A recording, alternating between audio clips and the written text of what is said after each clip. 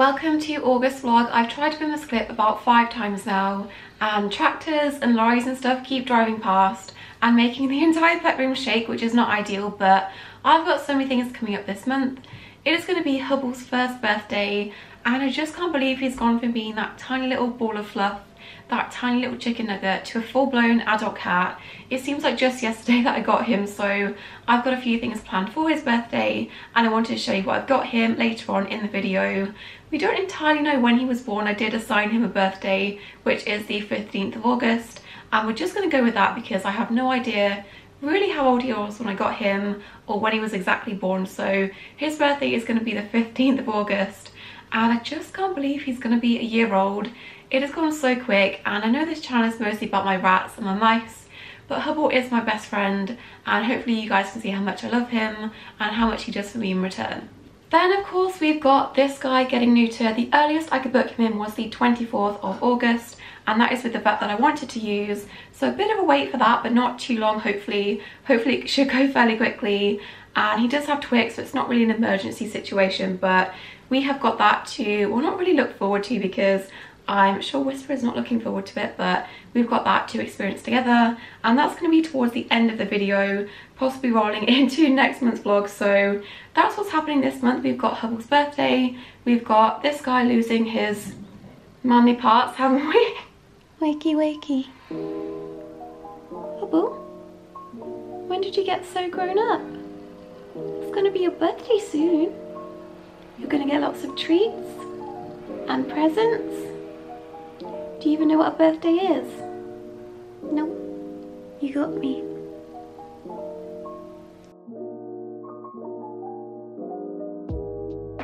I just wanted to show you something really cute. So did you know my merch on Teespring also comes in baby sizes? This is probably the first and last time you'll ever see a baby grow in my house, but my friend Lynn, who bred Pudding and Bagel, has had a baby, and I just thought she needed some rat stuff to initiate her into the rat world, because hopefully she's going to be a big rat fan. So I thought she needs my merch on a baby grow. This is really hard to do one-handed, but it's so small. It's not actually like the smallest size. I think it's like 3 to 6 months, but she can go into this and wear this when she's a bit older. And then I also got this little teddy, which is so soft, and I think it's supposed to be a mouse, but we can just pretend it's a rat, and it kind of looks like pudding. So I just wanted to get some really on-brand gifts and show you that my merch comes in baby grows, which is so tiny and it's so cute, but definitely do not tempt me at all to have a baby just to stick it in my merch and rat stuff, because that would be a very bad reason. So I'm gonna package these up and send them off. I might also send her a carrier back that the boys came in, because she's got way more use for it than I do. So I'm gonna go and do that now. Just did a good thing. I don't regret this thing at all. So I bit the bullet and I got Orbit's upgrade, and I think I paid for this in a local pet store £139, which may sound like a lot, and it is a lot, but online these go for about £230-ish, so I got a bit of a bargain. Not much, but better than nothing. So this is probably going to take me like a month, maybe 2 months, to make the background, make it bioactive, and actually figure out what I'm doing, because I've never really done anything like this before, and I'm really not entirely sure what I'm doing. So don't expect to see a video on this anytime soon. Here is Hubble next to it for size reference, and he is a pretty big cat, so it is definitely a big upgrade for her compared to what she's in, and I'm just really excited. So I just wanted to show you that I bought it, but it's going to be a while before you actually see this in action, because I need to figure out what I'm doing and try to do it. I am surrounded by so much pet stuff at the moment. You can't see the chaos going on behind the camera, but I went a bit crazy this month and I bought everything that I've wanted to for the pets. I think what happened is, obviously the last year or so, I've just been saving like crazy to buy this house, and now that we don't really have that goal to work towards, I just went a bit crazy and bought everything. So I obviously bought things for Hubble's birthday, and then I bought things to upgrade Orbit, and also my snail slushie all at the same time. So there is just like reptile and invertebrate stuff all over the place, and I have nowhere to put it. But I've been able to do this way sooner than I thought I could, just because of your support and also the support of sponsors on the channel, just like Skillshare, who I worked with last year. They've asked to partner with me again for this video. So if you're not familiar, Skillshare is an online learning platform for creative people to take the next step in their creative journey. Whether you're a beginner all the way up to a professional, you can either pick up a new skill or improve one that you've been wanting to work on. When you become a Skillshare member, you have unlimited access to thousands and thousands of classes and also helpful feedback from a community of millions of people. I'm sure many of you watching aren't just interested in animals. You probably have many other interests and hobbies, things like art, illustration, photography, baking, cooking, whatever it is. I'm sure there is a class for you on Skillshare. One class that I've been taking since we moved here is this class on indoor gardening by Hector. I got a bit overexcited when we moved here and I just bought a bunch of houseplants because we finally had the space. I just bought ones that I thought was pretty, but I didn't really consider their individual care requirements, and I quickly realised I still don't know the first thing about caring for plants. This class has really helped me learn which plants will be suitable for which places in the house, and also how much their watering and lighting needs really can differ. After taking this class, I feel better equipped to take better care of my plants and select the right plants for the right space, and know when to water them and also when to not water them, because I've been guilty of overwatering my plants in the past and we're not going to do that this time. Skillshare has been made specifically with your learning in mind, so if you have a terrible attention span like I do, then there's no adverts on the classes that can direct your attention elsewhere. You can really focus in on your class, and they're always adding new classes to the website, so if you've done a few classes already, there may be some new ones already on Skillshare that you've not seen before to take your skills further.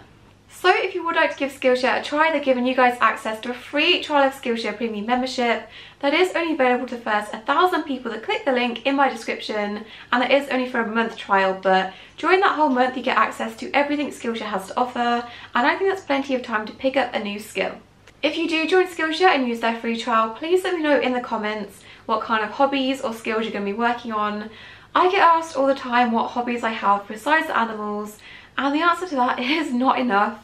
I have tried so many hobbies over the years that I've abandoned because I just don't have the time for them, and I really want to get back into those. So I'm getting into my plants. I really also want to try doing more baking. I might do that over the next few months, so please let me know what kind of hobbies you're going to work on and ones you think that I should try. But thank you Skillshare for sponsoring this month's vlog. I'm going to crack on now and try to finish organising these pet supplies and find somewhere to put them. So I'm not going to do a big haul because you'll see everything in their designated videos, but we've got Orbit's enclosure, which compared to the other one, which is up there, is way bigger, especially once it's on the rack. And then I've just organised all of these supplies into these bins from Argos. This one is pretty much most of Orbit's stuff that will fit in here. We've got natural decor, like leaves and seed pods, and then some more hides and hydro fleece because we are going to go bioactive. And then in this one we've just got like supplements and stuff. This one is Slushy's designated box. Not really much going on. We've just got, here's cuttlefish and plastic plant pots, which I probably need to get a bigger size because he's growing like crazy, and also a bigger heat mat for when he has a bigger enclosure. But these are just going to be much better for putting all of the reptile stuff in, and I can't really put an enclosure on this level because the rats will just bother whoever goes in that. So everything is going to go like from here upwards, and this is just going to be storage. But way less stuff on the floor. I'm just waiting on a few more things before I can start this enclosure and then the snail enclosure, but we're getting there. Which one of you broke the Sputnik that I literally just bought last month? I think I know who it was. You, because you're the heaviest. Was it you? Or was it a joint effort? Now you have to have it on the floor because it fell off. Can we just appreciate Pudding's coat? He is the rexiest Rex I've ever had, and he's like a little sheep.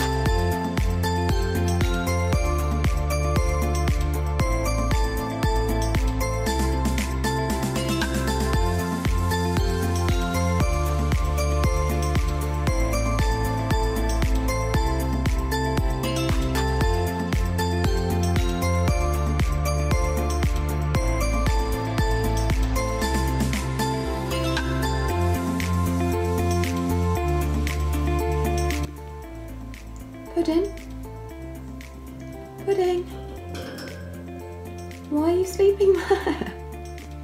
Why are you so weird? You can't sleep there, darling. You're giving me a heart attack. Wakey, wakey. Come on, wake up. Why are you sleeping like you're dead? Are you okay? So I'm just off to check my PO box, and I just wanted to quickly mention that I did check it last month. I just completely forgot to film anything. I just really wanted to say thank you if you sent anything in like June, July time, because I did get everything, although I wouldn't know if I didn't get something because it wouldn't be there, but I think I got everything. And I did get a really lovely painting as well as some other bits from I think You Want to Remain Anonymous, but I did get everything. It's still in storage because I'm waiting for like shelves and stuff to be put up in here to display stuff, but I think I got everything in my PO box. I just completely forgot in all the chaos to film that part of the vlog, but I promise from now on I'm going to be better with that, and I'm off to check it at the moment. And I just went to the garden centre, oh my gosh, I can't get it, and I got some live plants for Orbit's bioactive enclosure, so hopefully that video won't be too far off. I got quite a few plants, so I'm just going to go and check my PO box and I will report back when I'm back. I got some really lovely letters and drawings from you guys. I'm going to have to dig out my artwork folder, which I think is pretty much almost full, and stick these ones in as well. But I just feel like it's really nice. I know it probably sounds really cliche to like put a face, well not a face, but a story and pictures of your rats and pictures of your setups and things like that. Put a story to the names that I see in the comments all the times, because I do recognise a lot of your usernames and I just think it's really special. So I love opening up and reading your letters. I literally rip open the envelopes as soon as I get in the car from my PO box place. So if the people there are watching me open these up, they probably think I'm really weird because I'm just sat in my car smiling to myself. But thank you for everything you've sent. I will go and get my folder out of storage and stick all of your drawings and stuff and your letters in there with the rest of them. I might have to buy a second one because it is getting pretty full, so thank you so much. Look at this, it's a tiny felt meadow made by Friendly Felting on Instagram. Thank you, this is so cute. Also, can we just appreciate this doodle? Oh, to be a mouse riding on the back of a snail.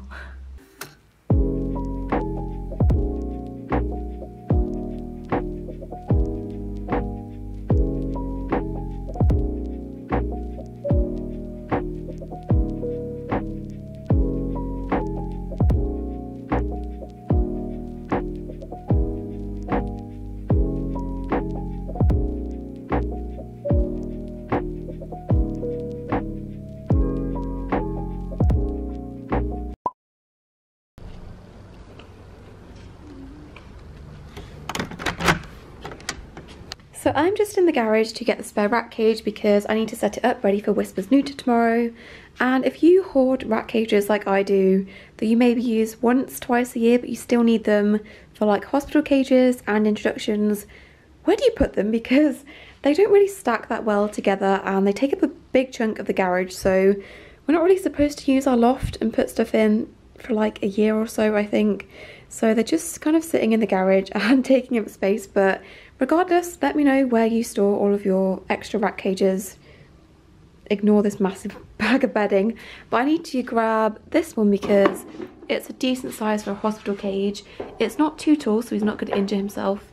And this is like my designated hospital cage. So I'm going to take this inside and set this up, ready for his neuter tomorrow.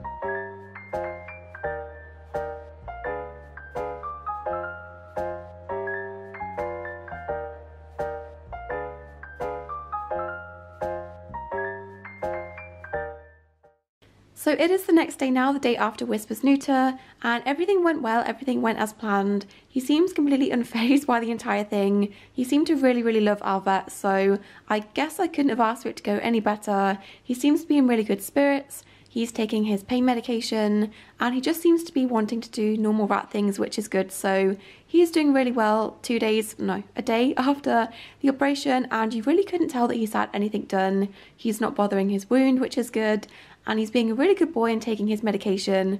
So far, I don't want to jinx it, but he is being really good, and yeah, he's just in good spirits. Obviously, things could change. It is only the second day, and I am keeping a very close eye on him and giving him pain medication, but I'm going to have to stop this vlog here because I do need to get it up. But I will start next month's vlog exactly where I end this one and update you in the next month. So thank you guys so much for watching. Wispa is doing good. He's come out the other end perfectly fine, which is all I could ask for. So I just wanted to add a quick disclaimer. Yes, he's back in with Twix, and he's been living with Twix the entire time that he's been separated from the other boys. And if you have a rat that's aggressive to every single rat they come across, I would not recommend doing this, but I think because they are littermates and they are biological brothers, he's never shown him the same levels of aggression. He's been a bit pushy here and there, but he's never attacked him or gone on a rampage like he did with the other boys. So I felt fairly confident putting him back in with him.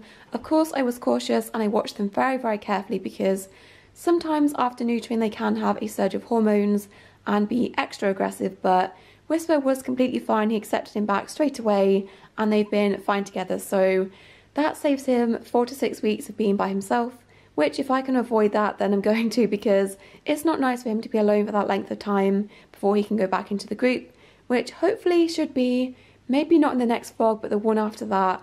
Hopefully we can get them all back together. But that is it for this month's vlog. Don't forget to check out Skillshare in the description and get your free 1-month trial. And also a big, big thank you to my channel members. I put the names of the rat here on screen. Thank you for your continued support. I will get Wispa something nice for his recovery with your support. Don't forget to subscribe, and I'll see you in my next video.